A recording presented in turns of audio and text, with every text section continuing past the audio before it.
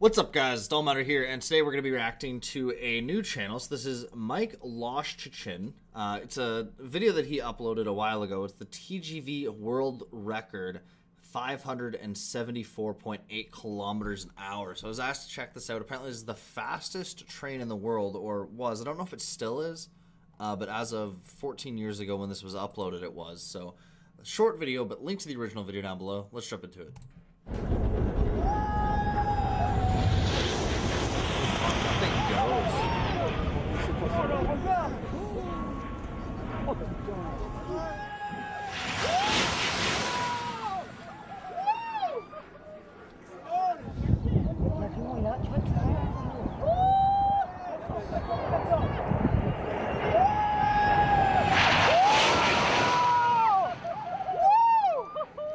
Man, the fact that people just sit around to watch it.